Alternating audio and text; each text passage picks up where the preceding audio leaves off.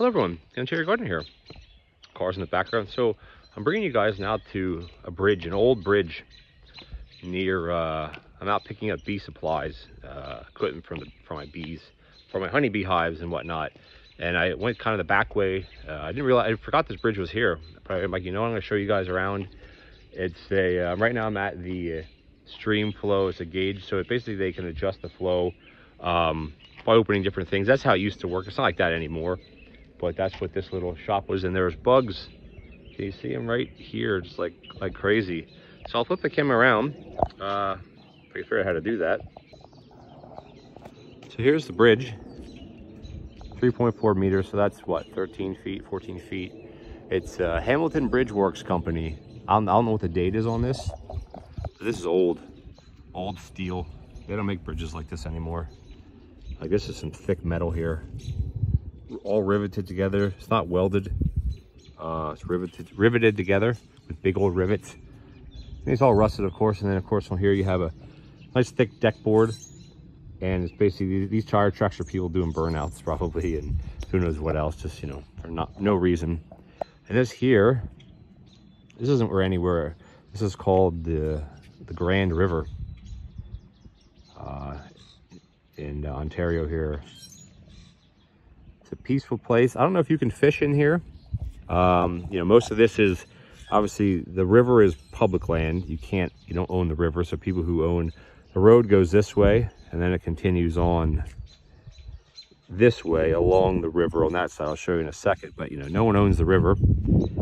There's a fish right down there. I don't know if you could see it. Right there. Oh, I can't. Right there. I'll zoom in on it for you. Right. I was going to focus or not. Right there. See it swimming?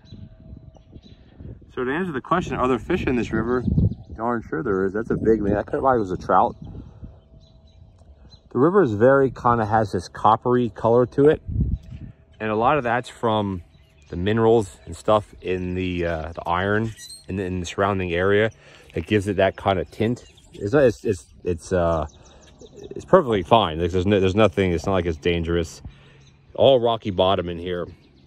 Hard to kind of see a little bit, but when we have like real heavy rains and stuff, you know, it does raise a little bit, not too much, because it's a very wide river, right? Like where my finger is, that's probably 50 feet.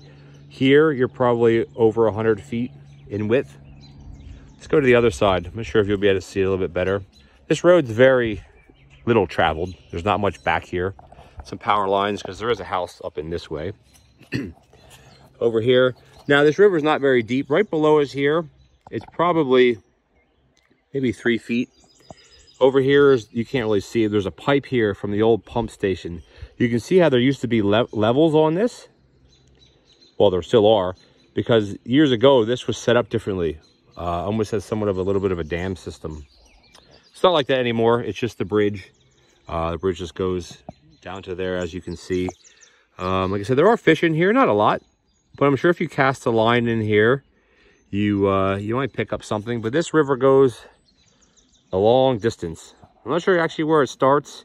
There's some rapids up there. This would be a lovely place to get down here. I mean, I'm sure if you go over here, you could get down there and just kind of hike along here a bit. I don't know if this is private land. I don't see any signs. But again, it's one of those things where you don't just assume you can go just because there's no signs. Well, we're pretty remote here. I pulled off to the side of the road up where my car is. There's a little bit of a pull off there. It's not a driveway. It's on the opposite side of a driveway, and the house sits back a bit, so I'm not worried about that. But yeah, look at that. The bottom is just that kind of rusty color. And I don't see any fish right down here, but on the other side, I found that fish right away. So down in here, this is pretty deep. It's probably maybe 8-10 feet down in there. The bugs are out. These, not mosquitoes, there's these little black gnat bugs. Let's go around over to here.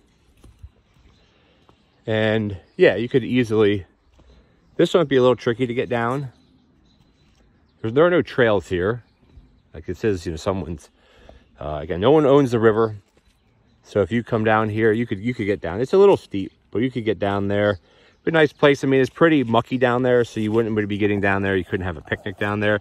But if you're fishing, I don't know if this is a stocked river or not, but look at that. Beautiful river. Like this is my type of river to fish. Cast your line. I mean, it's real shallow right there. You could wade out and stand in the middle there, and then cast down in here, reel your line and reel, because the river's real slow. You see how slow it's moving here. It's faster up there where the ripples are because it's shallower, but when it gets deeper down here, there's not near as much. I don't see many other fish. I saw that one right away. So maybe there isn't a lot of fish in this section. Because when you have a lot of rapids like this where it's shallow, the fish, unless it's high water, the fish tend to get trapped in between sections. Like down there, there's more rocks with rapids. So the fish that are in this section here, likely will have to stay here, and it'd be hard for fish to get in here without it being like a higher like a higher rainfall. And on the bridge here, they have these things here. This is for drainage.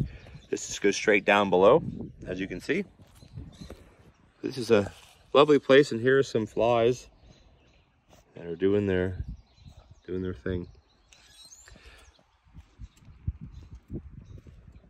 Lovely place. I'd love to have some water like this around my house, around the farm, but it's just so dry. It's just nothing but sand. Look at these big beams. Look at this. It's all rivets. There's no welds on this bridge. They're all riveted together. Amazing. And this is strong. I mean, I'm not sure what the weight limit is on this bridge, but it's been here a long time, and it will likely continue to be here for a long time. So there you go, guys. Thank you for joining me. It's a bit different video. I do want to say that throughout the summer, I'll have a lot more of outdoors type videos. I want to do some bush videos, some bushcraft videos.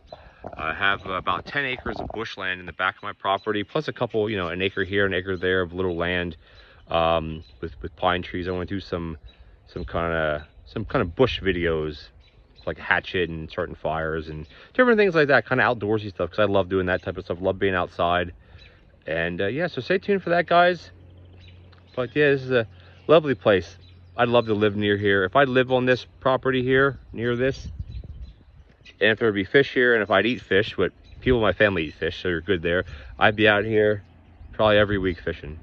All right, guys, thanks a lot.